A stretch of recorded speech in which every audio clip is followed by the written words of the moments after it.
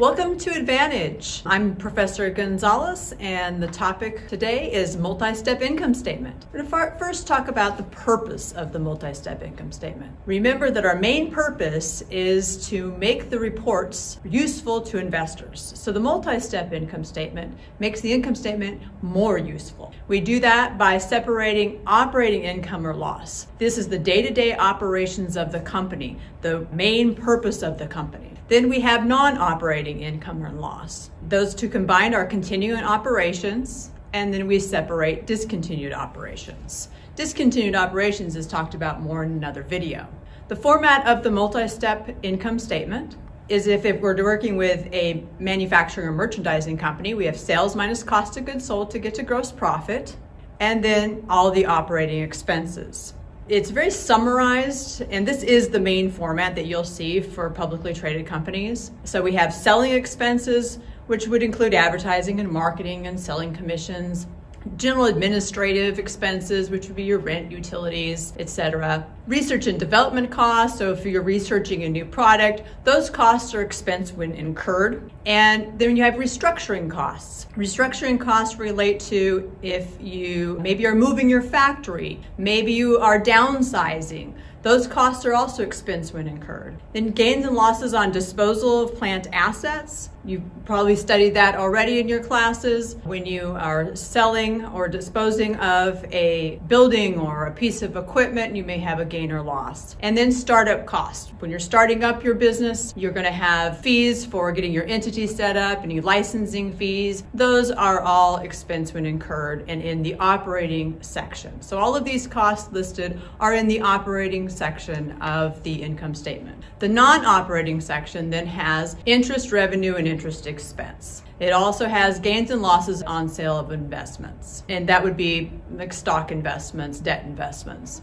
Those items are in the other because they're not part of the regular day-to-day operations of the company. Now we're going to go ahead and prepare a multi-step income statement utilizing Excel. Now we're going to prepare the multi-step income statement. What you're seeing here is a partial trial balance. It's partial because it has no assets, liabilities, or equity on it. It only has the accounts that we will use for an income statement. As always, at the top of the financial statement, we have the name of the company, name of the financial statement, and this is for a period of time. And we're going to start off with the sales revenue. As I use the numbers, I'm going to go ahead and highlight them so we know that we have used them. As you know, we only use an account once on the financial statement. So we have sales, then we have the cost of goods sold.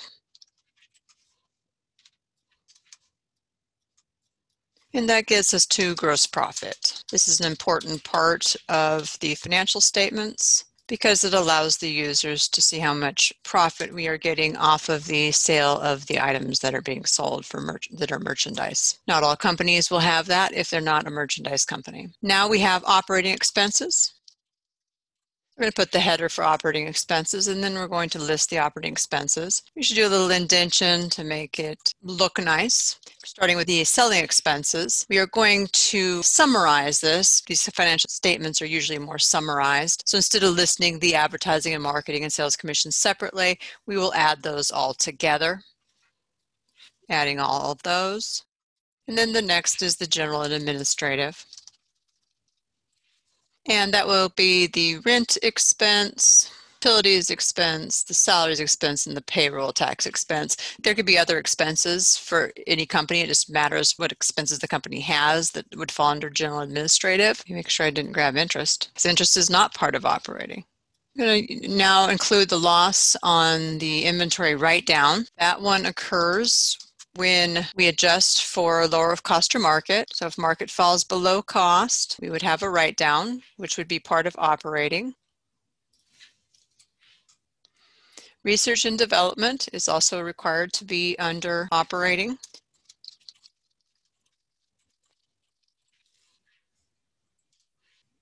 The next one is restructuring costs. I'm going to go ahead and just copy that on over. And let's see, what's the next one? Okay, depreciation expenses, part of operating expenses. So remember, these are the day-to-day operations of the company, part of the regular selling and of the goods and services that the company sells, expenses related to those sales. Startup costs are required to be expensed and are under operating. And let's see, the 2 on the bottom also. So this impairment loss, this is related to a building that is still being used by the company. The market value has fallen below book value. And the loss on disposal, time to time, companies do sell their plant assets. And these would be the loss would be put into operating. Now we are done with the operating expenses. So we're going to total that up and start on the non-operating. So the non-operating many times is called other income or expense, and we're going to have both in here. So since we're going to have both, we are going to include, when we bring in income or a gain, then it's going to be positive. If it's expense or loss, it will come in negative. The other is always interest revenue or interest expense, and it also includes loss or gain on investments, sale of investments. So we have some interest revenue. We have a gain on sale of investment.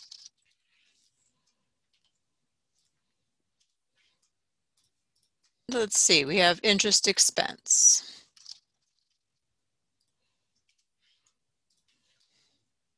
Now that interest expense needs to be negative because it is an expense. And then we have a total.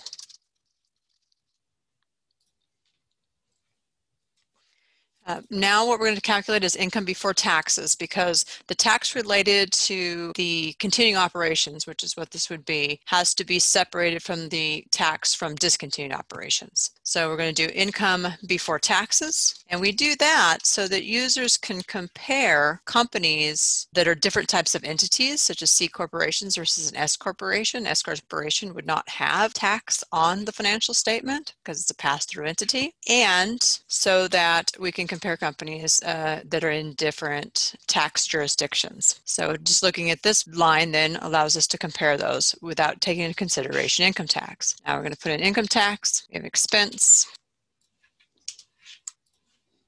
And now we're going to calculate income from continuing operations.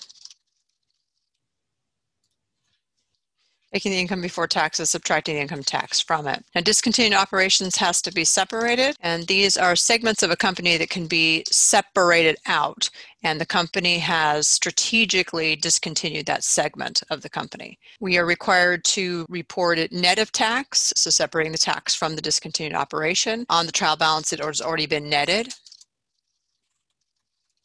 This is a loss, so bringing that in as negative. And now we've used all the items on the trial balance, the partial trial balance, and we will now calculate net income.